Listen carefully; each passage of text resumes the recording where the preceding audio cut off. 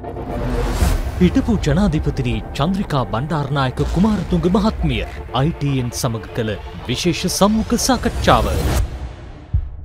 ලංකාවේ දේශපාලනය තුළ මේ කාලය බොහොම තීරණාත්මක කාලයක්. ජනාධිපතිවරණය පිළිබඳ විවිධ පක්ෂ විවිධාකාරයෙන් සූදානම් වෙනවා. ජනාධිපතිවරණ අපේක්ෂකයින් පිළිබඳව විවිධ තොරතුරු මත ජනතාව විවිධ අදහස් පළ කරනවා. ඒ නිසාම ලංකාවේ වර්තමාන දේශපාලනය සහ අනාගත දේශපාලනය පිළිබඳ කතා බහ කරන්න අද අපි ආවේ ශ්‍රී ලංකාවේ 4 වන සහ 5 වන විධායක ජනාධිපතිවරිය හමුවන්න. ශ්‍රී ලංකීය දේශපාලනයේ දැවැන්තම කාන්තා චරිතයක් ඇය චන්ද්‍රිකා බණ්ඩාරනායක කුමාරතුංග මහත්මිය. ආයුබෝවන්. කොහොමද ඔබතුමියට? ආයුබෝවන්. හොඳින් ඉන්නවා. ඔව්. දැන් ලංකාවේ දේශපාලනයේ බොහොම තීරණාත්මක කාලයක් මේ. විශේෂයෙන්ම ශ්‍රී ලංකා පොදු ජන පෙරමුණ නව සන්ධානයක් බිහි කරලා තිබෙනවා. ඒ වගේම එක්සත් ජාතික පක්ෂයේ ප්‍රමුඛව නව සන්ධානයකට සූදානම් වෙනවා. තවත් පැත්තකින් ජනතා විමුක්ති පෙරමුණ ජනාධිපතිවරණයට සූදානම් වෙන බව පවසනවා. ඔබතුමී හිතන විදිහට මේ නව සන්ධාන බිහිවීමත් එක්ක ඉදිරි ජනාධිපතිවරණය මොන වගේ වෙයිද? මං හිතන්නේ ඉදිරිය ගැන කතා කරන්න ඉස්සෙල්ලා විනාඩි කිහිපයක් හරි ආපස්සට ගිහිල්ලා අපි හිතුවොත් හොඳයි. අද ඇති වෙලා තියෙන තත්ත්වය ගැන 2015 ඒවකට තිබුණ රජය බලයෙන් අයින් කරලා නව සන්ධාන රජය යහපාලන රජය බලයට ගේන්න මිනිස්සු තීන්දුව කිරීමට හේතුවක් තිබුණා. ඒ වෙලාවේ අතිශයින් දූෂ්‍ය රජයක් තිබුණ නිසා දූෂිත ඒ දූෂණය නිසා රටේ ආර්ථිකය බංකොලොත් වෙලා තිබුණේ. අතලොස්සක් ගජමිතුරන්ට ඇරෙන්න බලයේ ඉන්න කීප දෙනෙක් සහ ගජමිතුරන්ට ඇරෙන්න වෙන කාටවත් ඒ ආර්ථිකයේ හරියාකාරව ප්‍රතිලාභ ලැබුණේ නැහැ. ඒකම ඒ දූෂණයට විරුද්ධ වුණ අය මැරුවා, අත්පය කැඩුවා, විවිධ අදන්තේට්ටන් වලට භාජනය කෙරුවා. භීෂණය. ඉතින් මේ දූෂණයටත් භීෂණයට සහ සුළු ජාතික ප්‍රශ්න වලට කිසිම විසඳුමක් තිබුණේ නැහැ. යුද්ධය නිම කෙරුවා. තනියම නෙමෙයි යුද්ධෙන් 3 කාලයක් විතර නිම කරලා මම බාර දුන්නේ ආණ්ඩුව ඒගොල්ලන්ට. ඉතුරු ටික කෙරුවා බොහොම හොඳයි. නමුත් වසර 6ක් යනකොට 2015 නව ආණ්ඩුව ආවේ කිසිම දෙයක් ඒ ජනතාවට කරලා තිබුණේ නැහැ. ඒක ලොකු පාරක් ගොඩාක් වැය විය යුතු මුදල වාගේ 10 ගුණයක් විතර වැය කරලා පාරක් හදලා තිබුණා මිසක් A9 පාර. ඉතින් මිනිසුන්ට ලොකු වෙනසක් අවශ්‍ය වෙලා තිබුණා. අවංක සහ ජනතා හිතවාදී රජයක් අවශ්‍ය වෙලා තිබුණා. ජනතාව ඉල්ලුවේ ඒකයි. ඒ වගේම ඒ වෙලාවේ බොහොම සාමකාමීව විරුද්ධ වුණ තරුණ ගණනාවක් හමුදාව ඇරලා එවකට හිටපු රාජ්‍ය නායකයයි ආරක්ෂක අමාත්‍යාංශයේ ලොක්කොයි තරුණ කොල්ලෝ ටිකක් මරලා දැම්මා. රජයේ වැරදි වැඩ පිළිවෙලට බොහොම සාමකාමීව විරුද්ධ වුණ දීවරයින් මැරුවා. මාධ්‍යවේදීන් පාරවල් ගානේ මරලා දැම්මා. අත්පය කැඩුවා. ඉතින් මේකේ වෙනසක් අවශ්‍ය වෙලා තිබුණා. ඒ වෙනස ඇතිකරන්න ඒවකට තිබුණ තත්ත්වය මත රට ඒ තරම් දූෂ්‍ය වෙලා තිබුණා. එක පැත්තකින් යුද්ධය නිසා යුද්ධයක් තියෙන වසර 30ක් නෙමෙයි 1971 කැරැල්ලේ ඉඳලම අපේ රටේ දේශපාලන භීෂණයක් තිබුණා. ඒ තරම් වසර ගණනාවක් දශක ගණනාවක් භීෂණය තියෙන රටක මුළු දේශපාලන දේහයම දූෂ්‍ය වෙනවා විවිධාකාරයට. එකක් බලයේ ඉන්න අය ජනතාවගේ මුදල් හොරකම් කරනවා කිසිම ඉවක් බවක් නැතුව, කිසි ලැජ්ජාවක් නැතුව. අනිත් පැත්තෙන් දේශපාලකයන් පවා කිසිම ප්‍රතිපත්තියක් නැති දේශපාලනයකට අවතීර්ණ වෙලා තමාට මුදල් හදන්න පුළුවන් නම් ඒ මුදල් හදාගෙන රටේ වත්කම් හොරකම් කරගෙන බලයේ ඉන්න පුළුවන් නම් ඒ බලය සඳහා ඕනෑම කැත වැඩක් කරන්න ලෑස්ති. මිනි මරන්න හරි ඕනෙම දෙයක් කරන්න. ඒ වගේ තත්ත්වයක් යටතේ දේශපාලකයින් මුදලට ගන්නත් පුළුවන්. ඒකත් දූෂණයක්. දේශපාලන දූෂණය. උඩ ඉඳලා පල්ලෙහාටම ගලාගෙන ආපු දූෂණය නවත්වන්න නම්, භීෂණය නවත්වන්න නම්, මිනිසුන්ගේ සිත් සතන් ආකල්ප වෙනස් කරන්න නම් මේ රටේ ඒවට විරුද්ධ සියලුම දේශපාලන පක්ෂ කණ්ඩායම් ඒක රාශි වෙලා මහා බලවේගයකින් බලවේගයක් හැටියට කටයුතු කරුවේ නැත්නම් ඒක කරන්න බැහැ කියන එක අපි හුඟ දෙනෙක් හිතුවා. ඒ නිසා තමයි මේ රටේ පැවතුණු ප්‍රධාන පක්ෂ දෙක, එක්සත් ජාතික පක්ෂය, ශ්‍රී ලංකා නිදහස් පක්ෂය කොටසක් එකතු කරලා අනිකුත් සියලුම පක්ෂ, සුළු ජාති නියෝජනය කරන පක්ෂ, අනිකුත් සිංහල ජනතාව සහ අනිකුත් පක්ෂ, සිවිල් සංවිධාන, බුද්ධිමතුන්ගේ සංවිධාන, සෝභිත ස්වාමීන් වහන්සේගේ නායකත්වයෙන් මේ ඔක්කොම එකතු වෙලා මේ මහා උතුම් වැඩක් කරන්න ලෑස්ති වුණේ. ඒ තරම් උතුම් වැඩක් කර්තව්‍යයක් කරන්න අපි බාර දුන්නේ පුංචි මිනිසුන්ට. ඒ පුංචි මිනිසුන්ට මේක කරන්න හැටි තේරුනේ නැහැ. ඒ කර්තව්‍ය මොකක්ද කියලාවත් තේරුනේ නැහැ. දිනසීයේ වැඩපිළිවෙල කියන එකේ ගැබ් වෙලා තිබුණා අපි අවුරුදු ගණනාවක්. අපි කීප දෙනෙක් එකතු වෙලා හදපු වැඩපිළිවෙලක්. මේ රටේ ජනතාවගේ ප්‍රශ්න වලට කටයුතු කළ යුත්තේ මෙහෙමයි දූෂණය තුරන් කරන්න, භීෂණය නිදහස ඇති කරන්න ඒ ඔක්කොම. ඉතින් මේ නමුත් ඒ වැඩ ටික කරන්න බැරි වුණා. ඔක්කොම නෙමෙයි. මම හිතන්නේ මේ රජය පොරොන්දු වෙච්ච දේවල් වලින් නැවත වතා ප්‍රජාතන්ත්‍රවාදය, මිනිස් අයිතිවාසික මානව හිමිකම්, මිනිස් නිදහස ඉතාමත් ශක්තිමත් ලෙස තහවුරු වෙලා තියෙනවා. ඒත් ආණ්ඩුව වෙනස් වෙලා ඒක කියන්නේ විශ්වාසයක් නැති කෙනෙක් ආවොත් ඒවත් විසි කරන්න පුළුවන්. ඉතින් නමුත් ඒවා තහවුරු වුණ නිසා තමයි ඔක්තෝබර් 26 වෙනිදා මේ රටේ ඇති වුණ මහා දේශපාලන කුමන්ත්‍රණය, ඒ ව්‍යවස්ථාමය කුමන්ත්‍රණය පරාජය කරන්න පුළුවන් වුණේ ඇත්ත වශයෙන්ම අධිකරණයට ජනතාවට පාරට බහැලා ඒ ප්‍රජාතන්ත්‍රවාදය සෑහෙන දුරකට අපේ රටේ තහවුරු වෙලා තියෙන නිසා. පොලිසියේ, රාජ්‍ය සේවයේ, අධිකරණයේ ස්වාධීනත්වය තහවුරු කරන්න පුළුවන් වෙලා තියෙනවා. නමුත් ඉතුරු ටික කෙරිලා නැහැ.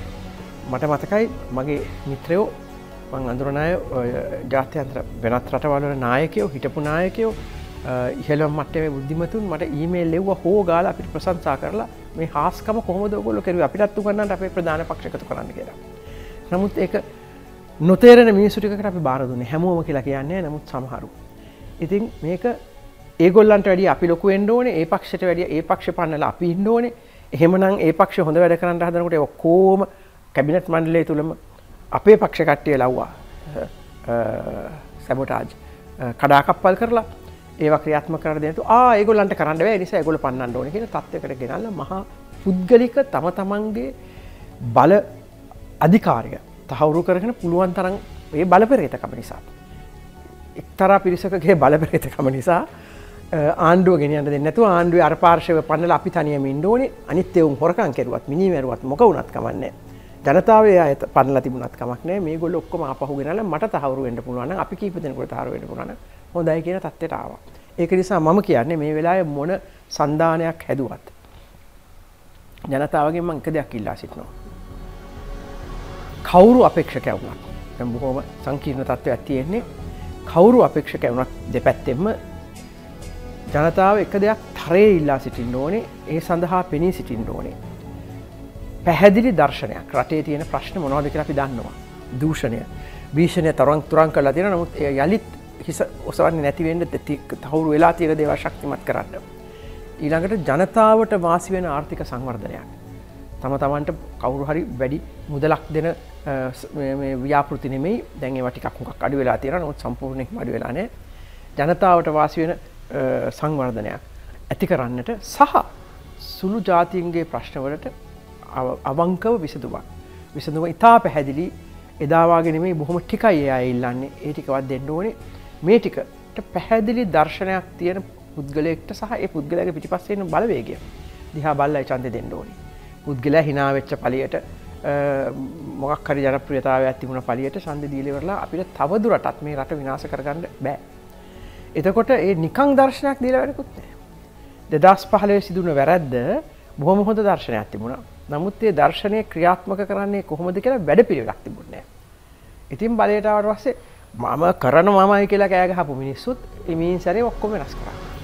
ඒ නිසා ඒ දර්ශනයේ ඔය දේවල් කීපයයි තියෙන. නමුත් ඒ ප්‍රධාන ඉතාමත් අවශ්‍ය දේවල් රටට ඒවා ක්‍රියාත්මක කරන්නේ කොහොමද කියලා පැහැදිලි ඇක්ෂන් ප්ලෑන් එකක්, වැඩපිළිවෙලක් සහ ඒවා කරන දින වකවානුත් ඕනේ.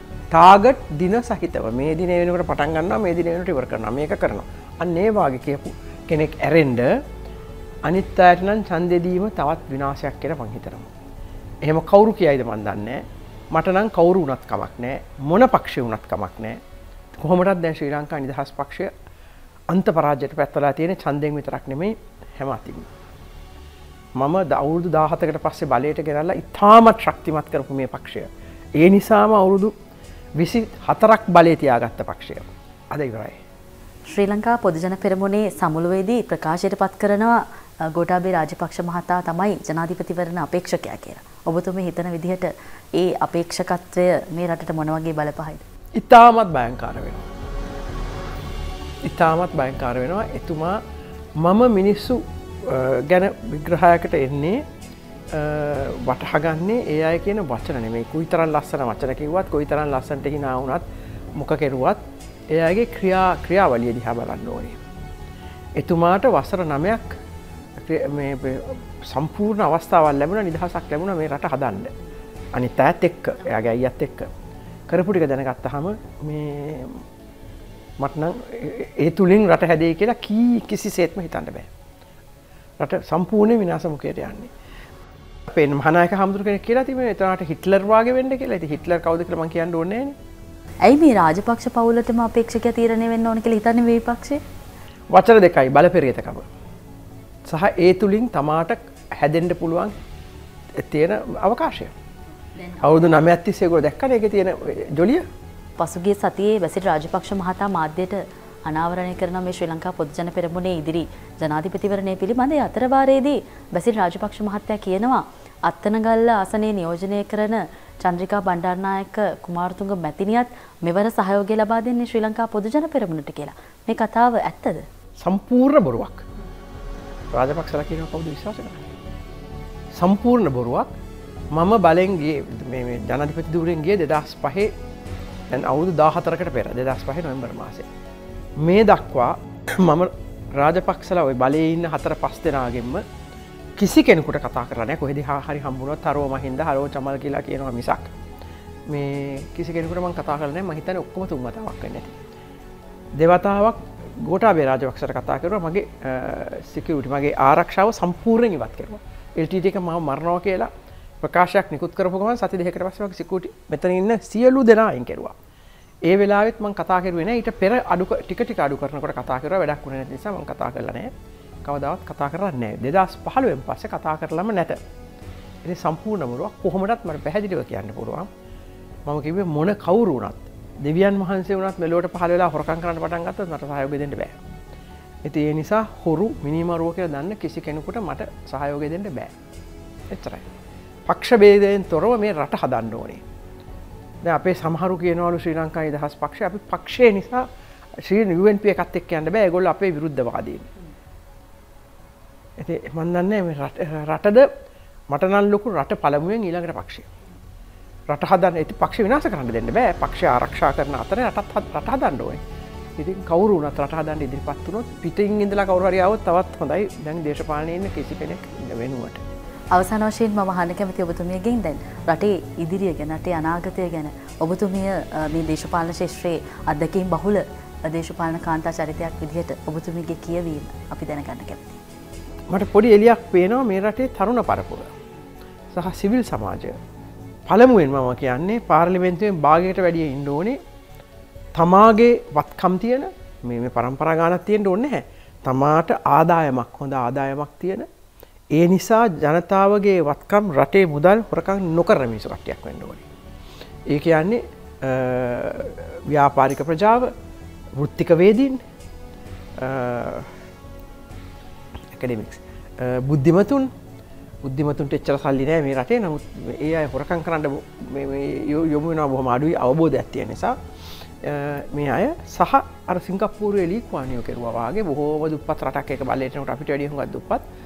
පඩි දුන්නා ලක්ෂ ගණන් മന്ത്രിවරුන්ට දීලා කිව්වා එක එක්කවත් හොරකම් කරුවොත් හිරේ දානවා කියලා දැම්මා හිරේ. ඉතින් අන්න ඒ වගේ වැඩක් කරන්න වෙනවා. හොඳ පඩි දීලා හොඳ ආදායම් දීලා දැන් ඉන්න අයටත් හොඳ පඩි හම්බ වෙනවා. පාර්ලිමේන්තුවේ යන හැම දවසකම දහස් ගණක් හම්බ වෙනවා. වාහන තියෙනවා 10 15. නමුත් එහෙම නෙමෙයි නීත්‍යානුකූලව හොරෙන් ගන්න අවශ්‍ය වෙන්නේ නැහැ. අනිත් එක ඒ වගේ දේවල් නවත්වන්න නිකන් ලස්සන වචන මාලාවක් කියලා මදි මං ඉස්සෙල්ලා කිව්වා වාගේ වැඩ පිටරක් තියෙන්න ඕනේ. ක්‍රියාදාමයක් තියෙන්න ඕනේ. දැන් හොරකම් කරන්න එපා කිව්වට හරියන්නේ නැහැ. නීති රීති තියෙනවා මේ රටේ ඕනේ තරම්. දූෂණය නතර කරන්න. නමුත් ඒක ක්‍රියාත්මක කරන්න නීති රීති ක්‍රම සහ විධි නැහැ. මගේ කාලේවත් තිබුණා.